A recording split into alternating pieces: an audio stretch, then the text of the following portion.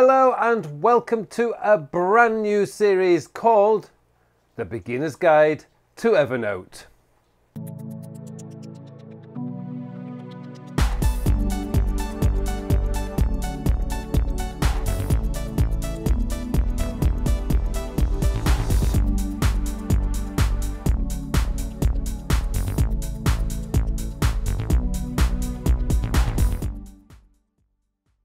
Hello and welcome to this brand new series of videos called The Beginner's Guide to Evernote.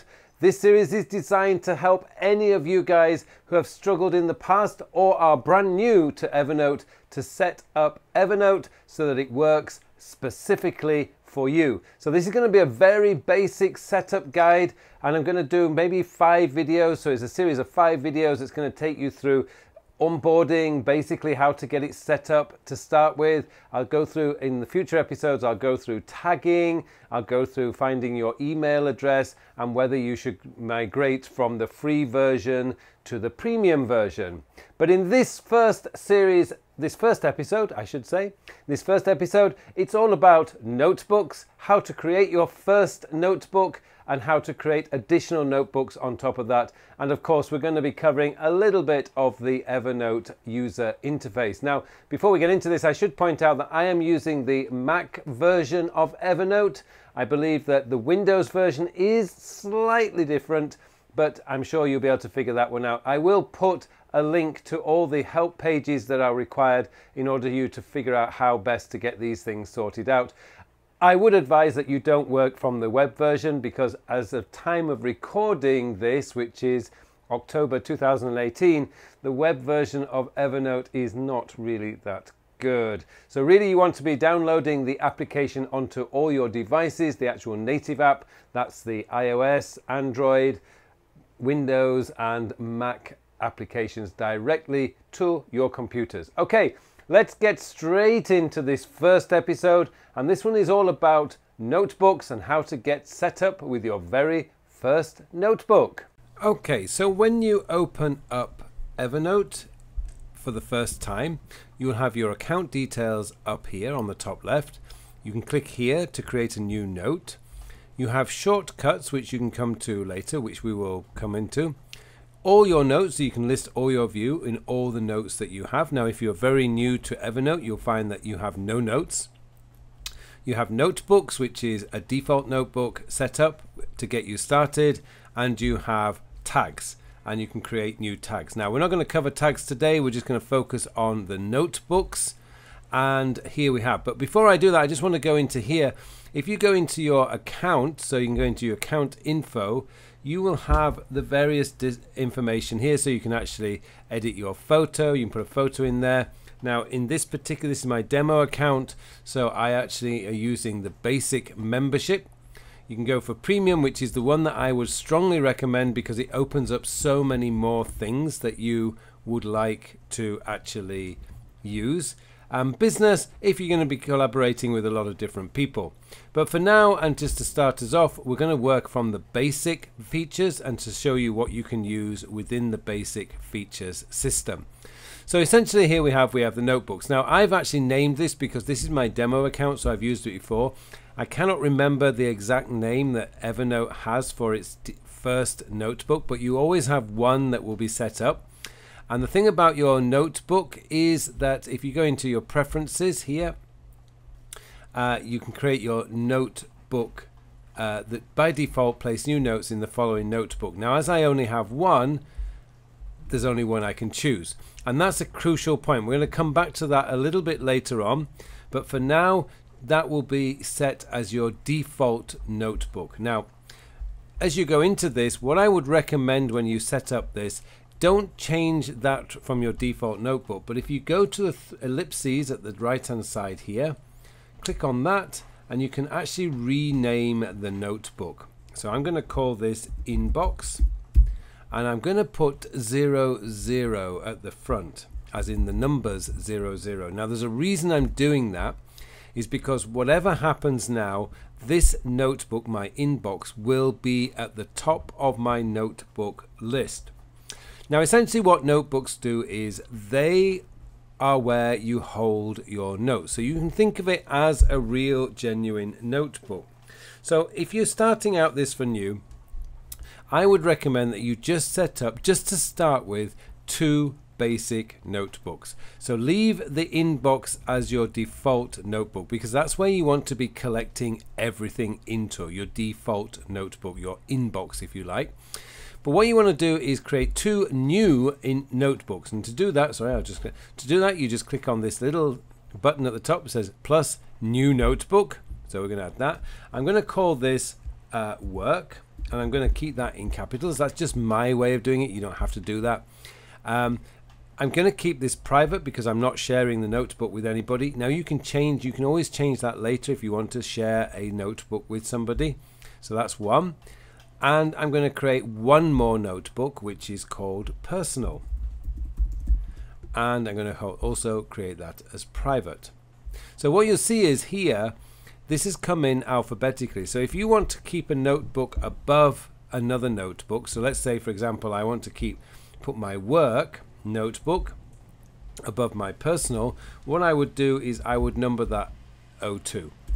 And now that goes above, and then I would create my personal notebook and just rename that as 03. And that's all you have to do if you want to create some kind of order to your list. I don't specifically need to do that, but if you prefer to have an order, that's the best way to do it, because numbers will always have the priority. So, and also put the 0 before, and then it just makes sure that, depending on how many notebooks you actually create. So essentially, when you're creating notebooks, that's all you need to do, is to create the 2 additional notebooks for when you're started. So you've got your inbox, which actually what I've done here is I want to keep it all capitalization because this is a brand new setup. And we want to make it look absolutely perfect. So there we have the setup for notebooks. We've got the inbox, you've got your work, and you've got personal. So essentially what you're going to be doing ultimately, when we'll come onto this in a later episode, but what we'll be doing is we will be collecting stuff in our inbox throughout the day, and depending on what you're collecting each day, you will then be moving things into these different notebooks. So you want to be cleaning out your inbox as often as you possibly can. Now, one more thing about this is I would always recommend that you move your inbox to your shortcuts. Now, there's a couple of ways of doing this. You can go to here and you can just add to shortcuts if you wish. That's fine. Or an easier way from the Mac version is just to drag it onto shortcuts like that. And now that's in my notebooks and it's right up at the very top. I just like to have the shortcuts at the top because this is always going to be there, and as you grow your Evernote, there'll be either notes, tags or notebooks that you want quick access to. So moving them into your shortcuts, that's a really cool way. Now, one more thing before we finish this episode is one of the benefits of using notebooks to organize your different areas is that you have the ability to stack. Now what I'm going to do is I'm going to create a new notebook, and I'm going to call this one 2019 holiday plans. Now, as I say, I like to keep all my notebooks with a capital letter. So what I've done is plans, and again I'm going to keep that private, although I could share it. So I'm going to keep that private, and what I'm going to do is I'm just going to drag it and I'm going to stack it on top of personal. What's going to happen now is, because I dragged that on top of my personal stack, the stack is called personal. Now if I change that and I drag that out so we don't have a stack, actually I want to remove this from the stack, so remove from stack. Unfortunately this is now been stuck there. So I'm going to remove this one from stack, and that will remove the personal stack. Now if I actually drag this one on top of that one, then now I've got the name of the stack is 2019 holiday plans, which is not what I actually wanted to do. So I'm going to remove that notebook from the stack, and I'm going to remove that one from the stack, and what you find is I'm now clean, so I can now drag that one on top of that, and I have my personal stack. And you can do the same with your work folder too. So you can create your stacks so that you've got personal stack and you've got a work stack. Now that's a little bit of an advanced trick, and it's not something I would recommend that you would start off with right now, but I really wanted to cover just the basics in this, and stacking is something that you may wish to do. So from this video, all I want you to be able to do is to set up your basic notebooks. You don't need to go any further. In the next episode, I will show you how to get notes into your notebook so that you can start using the notes. But that's essentially what you would need to do when you start out with Evernote.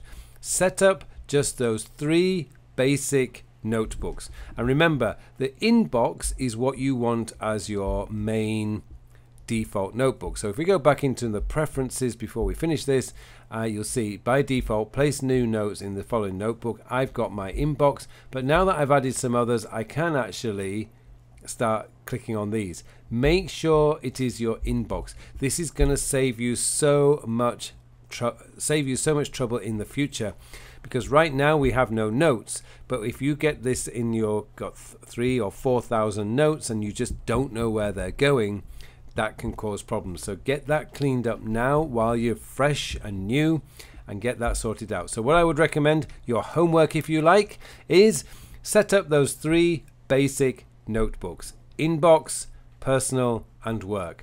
And in the next episode, we'll look at expanding that, and we'll look at maybe doing the tags as well, because I think that's another important part of the Evernote system.